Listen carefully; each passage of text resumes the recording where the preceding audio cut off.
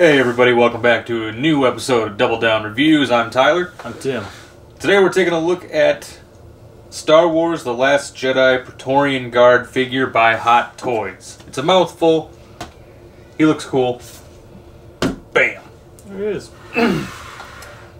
They did a good job on the figure and the armor plates, but before we get into the actual figure, let's talk about the box. You got your standard Hot Toys Star Wars black on black with the silver lining. Got the picture of both guards, and they did that because the figure actually came with different heads, like helmet sculpt things, so you can have either one, or you can have a guy's severed head on the ground. If you get the Jedi training Rey.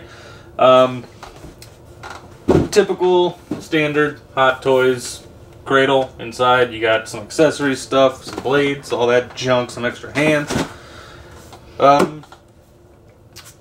Figure itself is pretty simple, but it looks cool, and the way that they did the armor, it works really well because all the armor kind of actually shifts with the figure as you pose him. Like, I was worried about it restricting his arms and all that stuff, just because he's got the huge shoulder pads and literally his entire arm is just plate armor. But it works out really well. It doesn't restrict very much. You can move, bend, all that type of stuff. He got his arms going up. We just knocked some toys over. More toys that we got on the floor. Million toys. He's got this. Oh yeah, you don't pull that out. You unscrew it. You big dumb goof. Like that. Blade unscrews. Yep.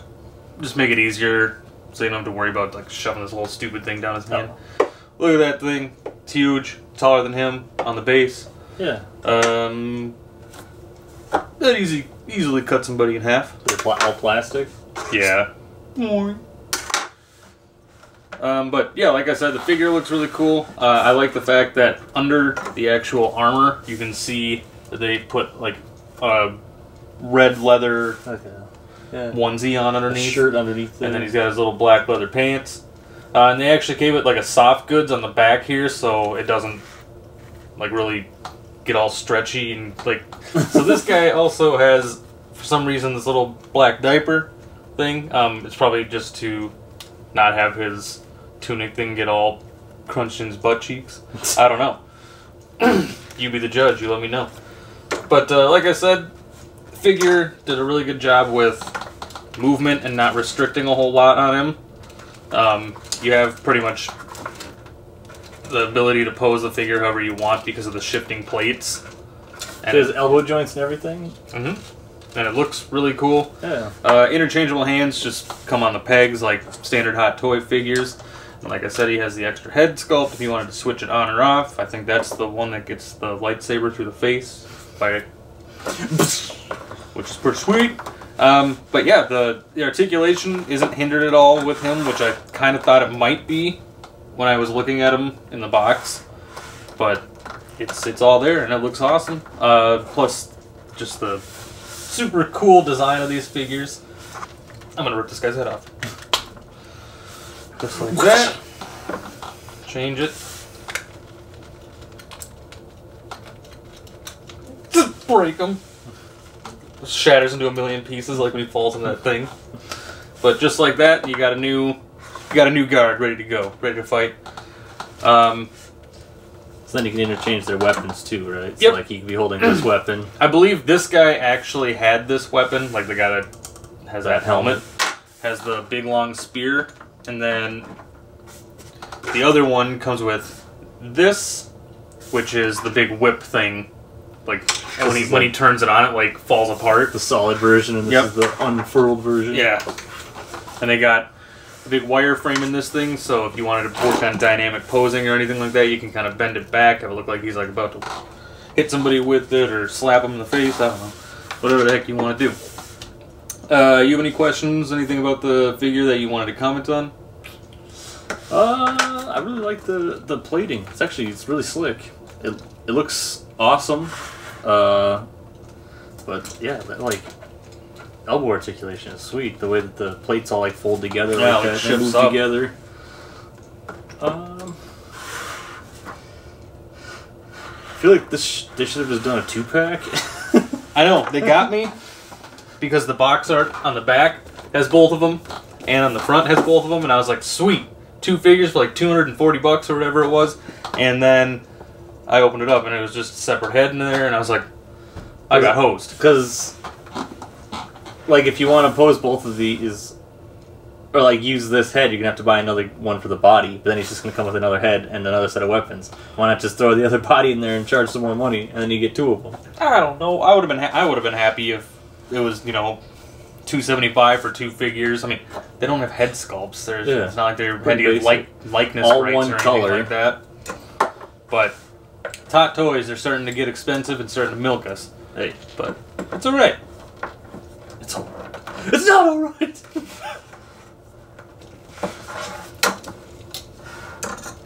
Yeah, you got some good articulation. We're having a leather undersuit and a Perfectly balanced. all sorts of armor.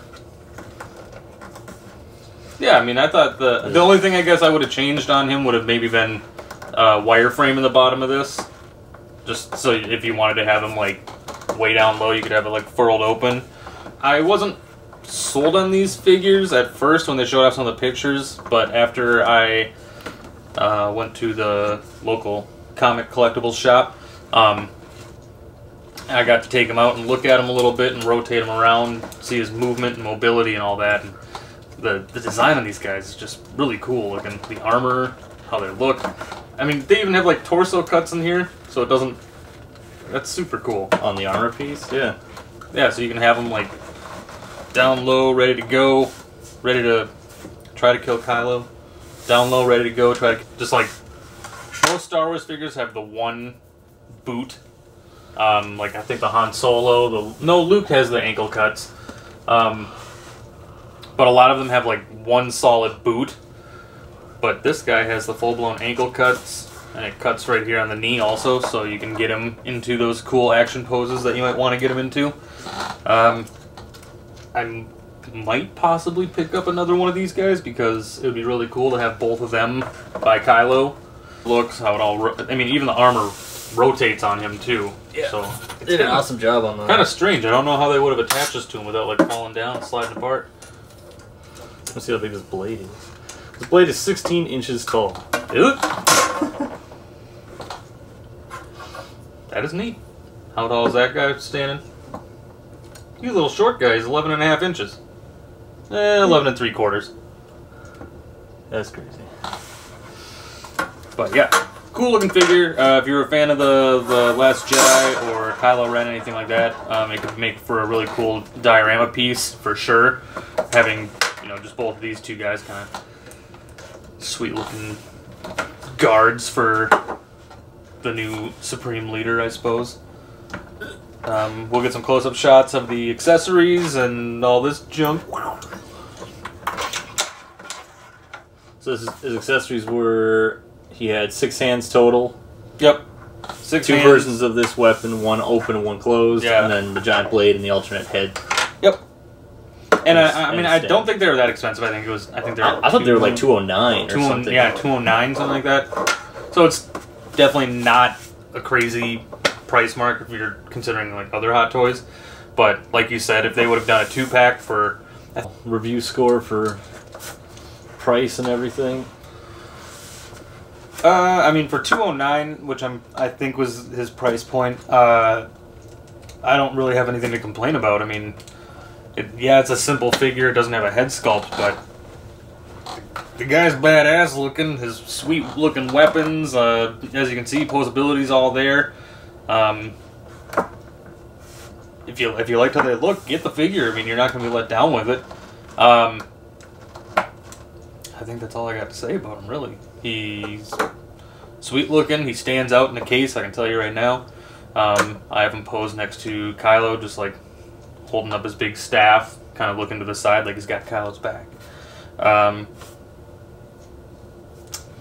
Yeah. Even if you wanted to, you could do like a... because I know the Jedi Training Ray, and then I think the Hot Toys Kylo, the Last Jedi one with the Adam Driver head sculpt, I think that was just actually pushed back, but it'd be a cool... You could even do an awesome diorama for that if you did like one of these guys plus Kylo and Rey like back to back. Have like one of them like coming towards and like some guy's head on the floor. I'm happy with it. I would give it a solid 8. Okay. 8 out of 10. Yeah, just a cool figure. Cool Star Wars thing. That's all I got. See you next time.